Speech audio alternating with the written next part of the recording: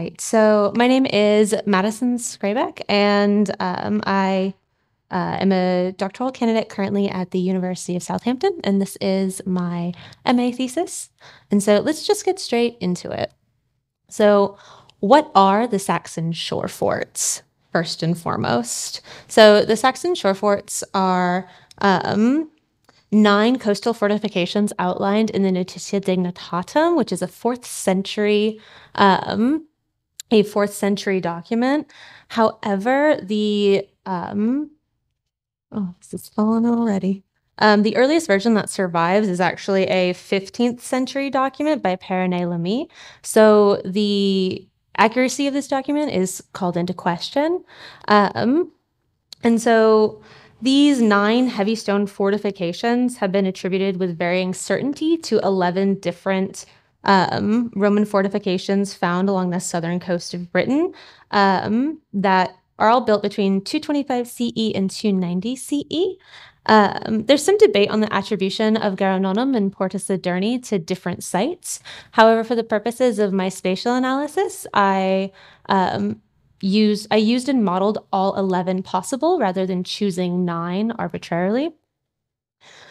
So here we have a large debate over the function of these shore forts that you can see here in my map in blue, and major Roman sites in red triangles. So during archaeological excavation, there's been an evidence of varied activities outside of typical military. Find assemblage patterns. So you have evidence of animal processing, live animal transport and keeping, leatherworking, grain storage, and other industrial activity that's been found at Brancaster, Burghcastle, Gisternessee, and Portchester. At Reculver, Dover, and Richborough, you have evidence for a wide variety of time periods of occupation. So changes in function may have occurred as well. The wider ceramic and archaeobotanical evidence presents more confirmation that the shore forts were involved in economic endeavors that may have been outside of traditional military organization at the time. So due to this and a politically volatile, wider context of the later Roman Empire, which was one of conquest, reconquest, usurpation, intermittent imperial interference, the primary function has been ascribed to these shore forts as one of logistics rather than militaristic. However, the scholarship doesn't describe what they mean when they say logistic. So I have devised a definition that I think that we are all sort of circling around. So logistics, to me, and for the purposes of this study, meant something that enables the process of coordinating and implementing complex movement of resources. And so ultimately, the major aim of this research was to figure out if this ascribed function of logistical was appropriate based on the affordances of the landscape and interior surrounding of the shore forts. So in order to determine if the applicability of this function was reasonable, I examined and tested the shore forts through 3 categories: accessibility potential, distribution, and the affordance of least effort of movement. So this method was chosen because the Saxon shore forts have never been subjected to a spatial analysis before, and it's also not examined the role of military in economic exchange or how this system, if there is a system, works at all. So additionally, there's been no attempt to use computational modeling either to examine these relationships.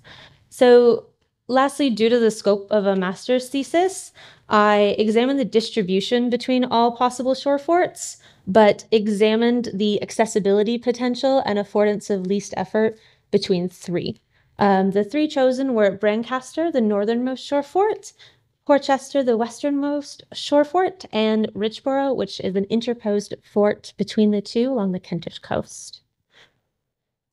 So the software ArcGIS Pro was utilized to produce accumulated cost surfaces and least cost pathways, which we know there's no one way to actually do. So I'm going to go through some of my processes here with you.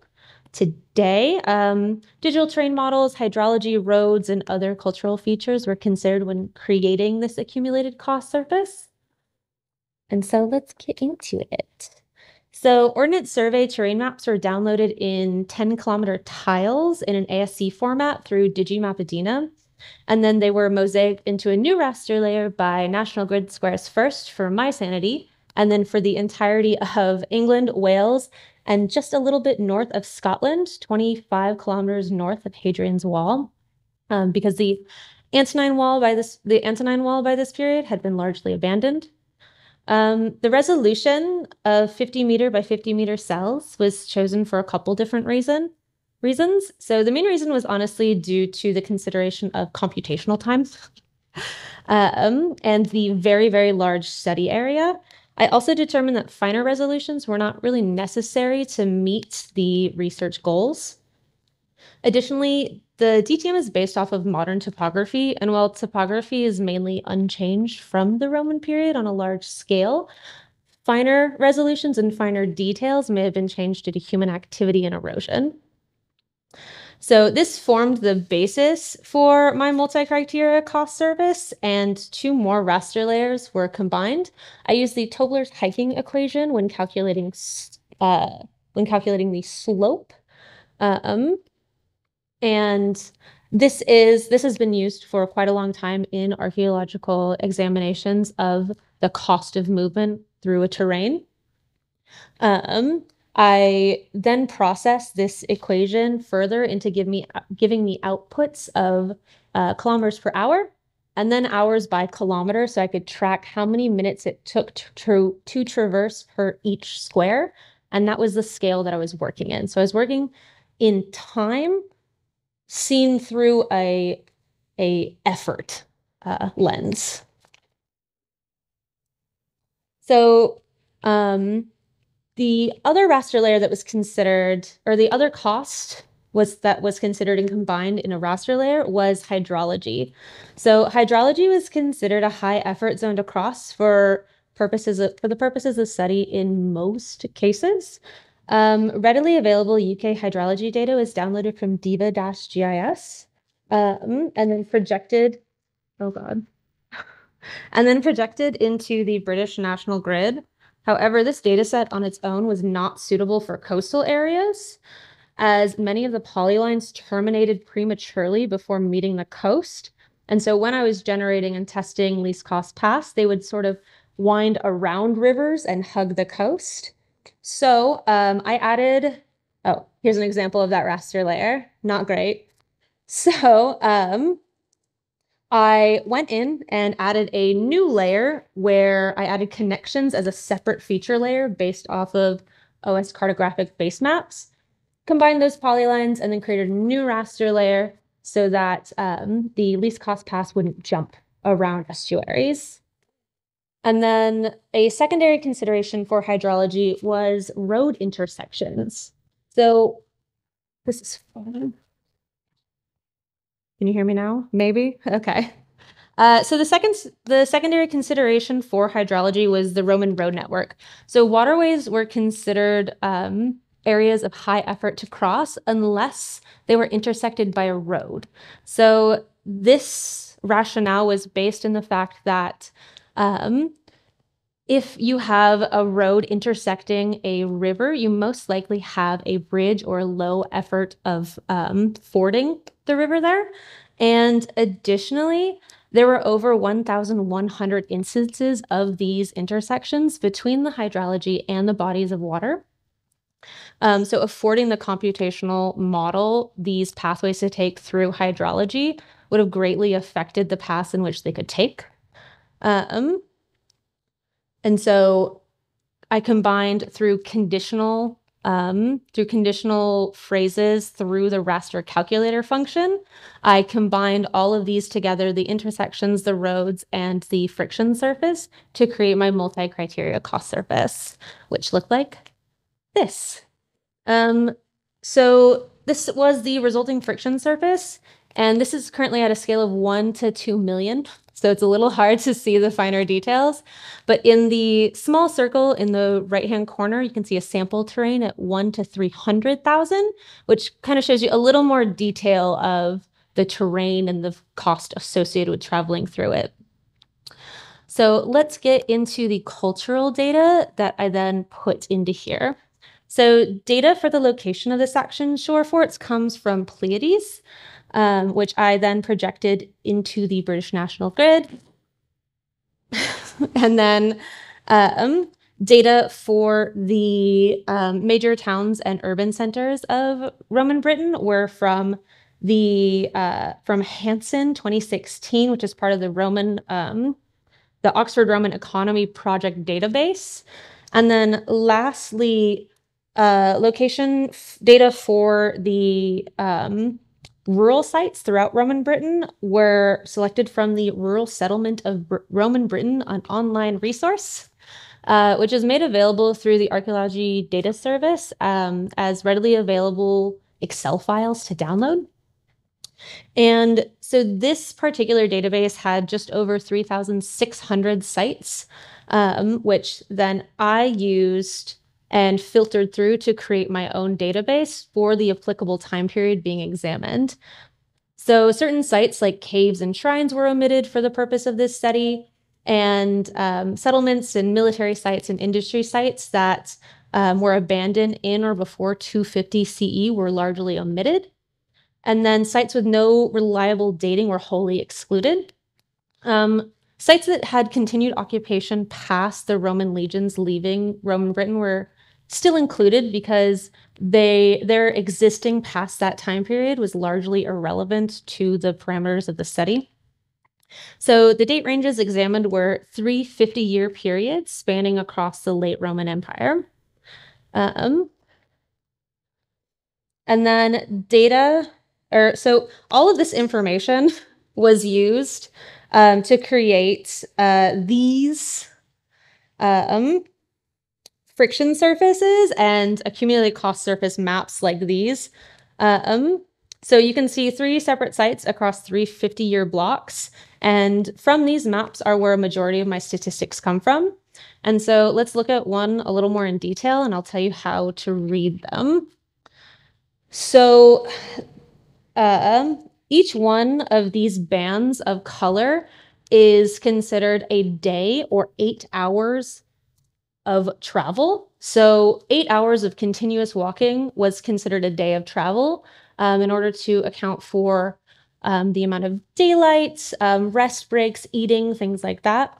And so I examined 4 different bands: local, non-local, regional, and extra-regional, which accounted for 8 hours, 16 hours, 24 hours, and 32 hours of continuous walking, broken up over the appropriate day span. So major and minor site types on these maps could be toggled on and off, as well as the road systems, so that you could have a more nuanced understanding of what was happening between days of travel, where the roads are, and where certain sites are. So there are a couple really notable things that I noticed after generating these cost surfaces, and I'm going to just share some of the more interesting ones with you today. So the combined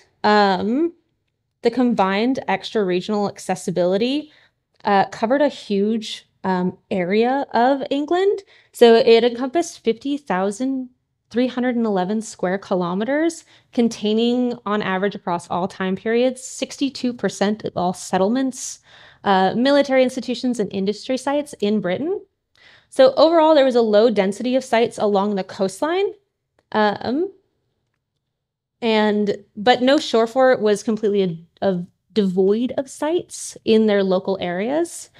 So this low local connectivity and its combination with a high extra-regional accessibility may point towards a large-scale nodal network of the provincial economy, particularly with small world connectivity, because once you reach one cluster of sites, you can reach the next, usually within a day of travel.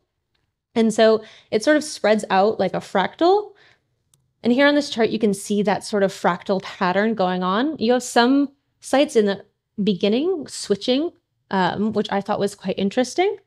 And so looking at this and thinking about the Roman economy during this time in Britain is quite interesting because we usually only have secondary evidence, or our evidence comes from the movement of ceramics and metalworking and archaeobotanical materials. So there's not a lot of examples of direct commenting on purchasing or ordering and things like that. But just having a small glimpse into the processes of these provincial economies sort of highlight the fact that this is part of an established network of contexts that's happening, because we have to remember that this provincial economy is in its maturity by this time. So just by looking at the land transport alone, which is what I've done, the ability to access just under 2/3 of the entire population within 4 days of travel sort of affords a higher amount of connectivity than previously thought. And the model travel time does not account for riverine travel, which would have expedited things quite a bit depending on cargo. So some small scale statistics that I thought were interesting. Brancaster's main industry accessibility was salt. So 46.4% of all salt production in the province could access Brancaster within 4 days of walking. And Brancaster overall had really high industry. Richborough gained accessibility to an urban site within every day of travel west into the interior. So creating sort of this linear node of travel directly into the interior.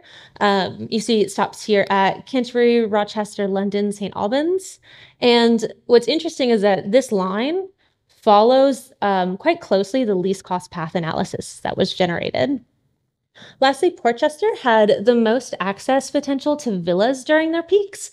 And during this time, villas are going to be the highest consuming areas of exported and imported materials, because a lot of the magisterial class had moved to the countryside at this point. So lastly, least cost pathways were generated for each shore fort under examination. And I put a 500-meter buffer zone around these least cost paths and compared them to where the Roman road network was. And there was a very apparent highland and lowland divide, which may have had something to do with the type of cost that was prioritized. So in the highlands, you maybe have a more emphasis on caloric cost, which is what slope is pretty much based on, versus the lowlands, where there may be more incentive to go to larger urban centers or market economies to make more money rather than being concerned with your caloric cost. Conclusions. Does the spatial relationship between the Saxon Shore Forts and the interior facilitate a logistical relationship?